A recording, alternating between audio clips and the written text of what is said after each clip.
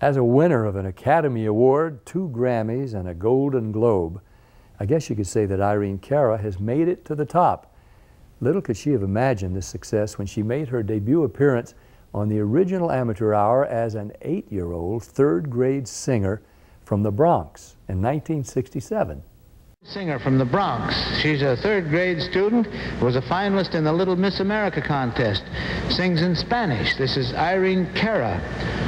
Irene, I see that the number you're going to sing is a South American folk song called Ola, Ola, Ola. What does that mean in English? Well, Ola means waves. So Ola means waves, waves, waves. I see. And is that what the song is all about? Well, after waves, I really don't know, but it's a nice song.